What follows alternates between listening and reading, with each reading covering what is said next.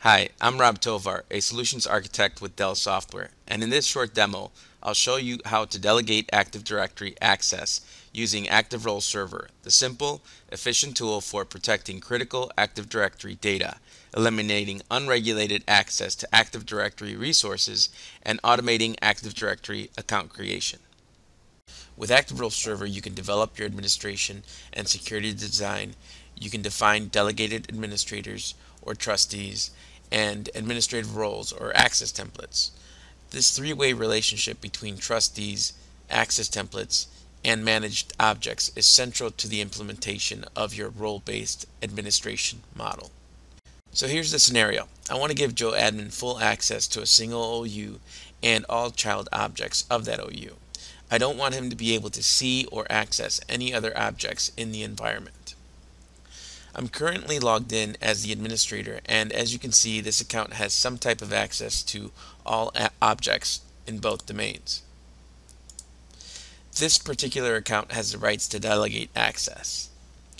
I'm going to show you how you can easily delegate access to an OU and a managed unit. I'll start off with the OU. I'll be switching back and forth from the ARS server and a workstation to show you the user experience. I'm going to right click on the Chicago OU and select the Delegate Control option. I will then click on the Add button, start the wizard, and click on Next. Here I'm going to specifically give access to Joe Admin.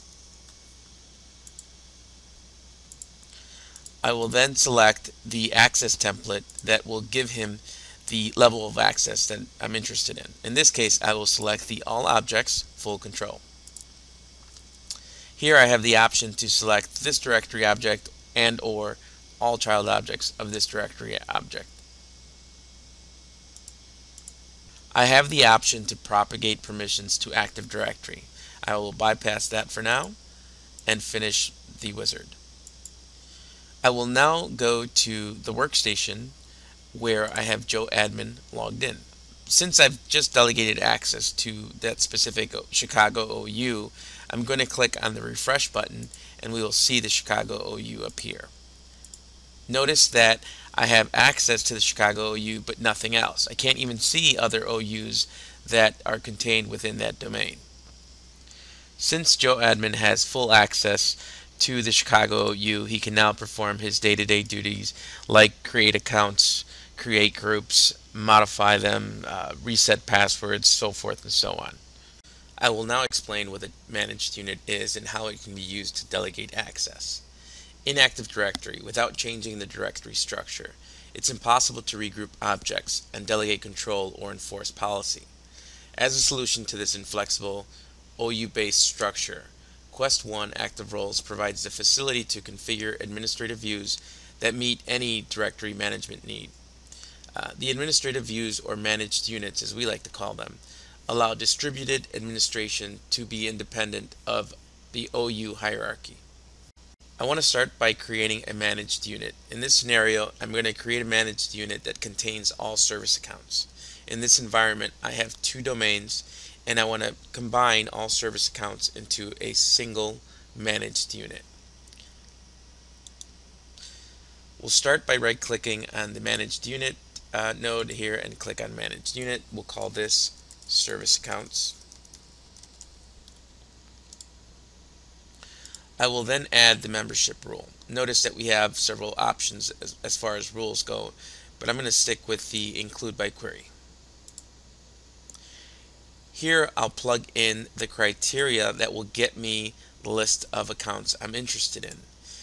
I know that my service accounts all start with SRVC, so I'll select the SAM account name and plug in the condition here which says starts with, and then plug in SRVC.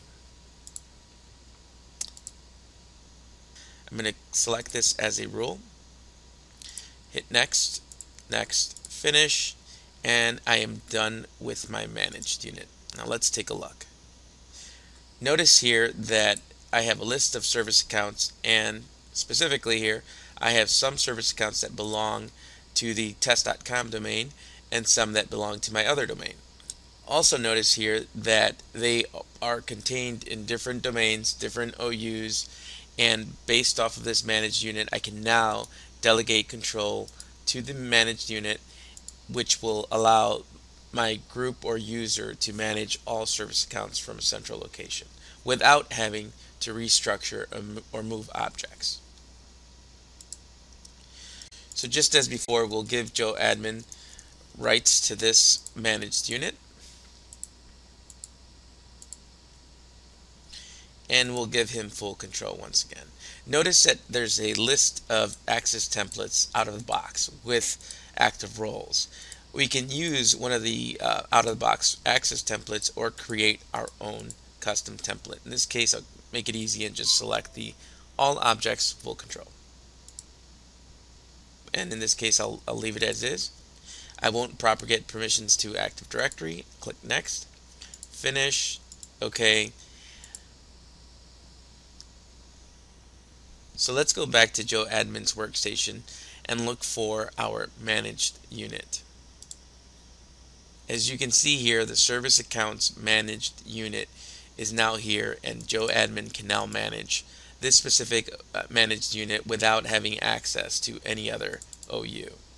To learn more about ActiveRoles Server and download a free trial version of the product, visit quest.com/ActiveRoles Server.